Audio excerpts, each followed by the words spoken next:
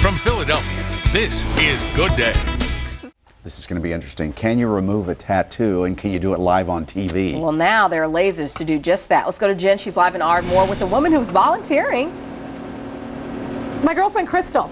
And good morning to you, Crystal. Good morning. Okay, Eric Bernstein, the derm guy, doctor. Yes, I'm a little nervous. Are you nervous about this? No. Okay. I do this all day. Basically, you are going to remove this unwanted tattoo. Yes. Or bring it way, way down. Yeah, what happens is it's going to look like it's disappearing today. Okay. But actually it fades over the next 6 weeks. Okay. And it does take a series of treatments. But today it'll turn kind of whitish, and you'll be able to see the laser interacting with the tattoo particles. Okay. I'm going to hold Crystal's hand. Crystal, you're fine. Okay. And just talk us through this. And basically, you just don't like this tattoo. No, I don't. Okay, go for it, Doc. And that's, that's what happens. So look, see how it's turning white? Yes. Only the tattoo. Crystal, you're not even crying. Is affected. I don't feel anything. You don't feel anything at all? No. Now, you numbed her arm, right, Doc? I did, yes I did. So it's basically just sucking the color out of there? It's very rapidly heating the tattoo particles. So, and we treated this little part a couple days ago. We did a little test spot. Okay. So I'm not going to treat over that. Got it. But basically, see how it turned all white? Yeah. Now we'll go back to normal in a little bit, and then it'll fade over the next 6 weeks. And so we do this, for a series of treatments, and it will disappear and leave the normal skin alone. Because you could see that the laser's only affecting the tattoo and not the skin. Okay, so are certain tattoos easier to do than others? Yes, the easiest color to remove, lucky for you, is black. Okay. That's the easiest color to get rid of. And how long does she have to wait in between treatments? 6 weeks Okay. is a normal time. And it's like $450-ish beginning for each treatment? $450 and up. $450 and up. Yep, depending on the size. You feel good? Yes. Okay, and it's much harder to treat skin of color because the laser needs to not see her skin pigment, but still see the tattoo.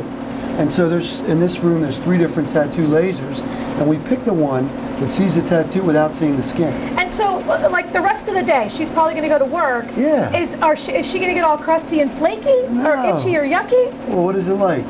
Because you had a little test spot. What did it do? It didn't do anything. It was fine. It was fine? Yes. Okay. Easier probably than the actual tattoo? Yes. Okay. But so just no put a pain. little Band-Aid on there, that's it. Okay, and then you tell all your patients to keep the Band-Aid on there the whole time so that the color. Do. Well, because I don't want them to get in the sun. Right. Because the darker your skin pigment is, the more the light that gets stolen away by the skin pigment and not taken up by the tattoo. Okay. And Mike and Chanel, you want to hear something fun? And by the way, Mike, is this not your total type?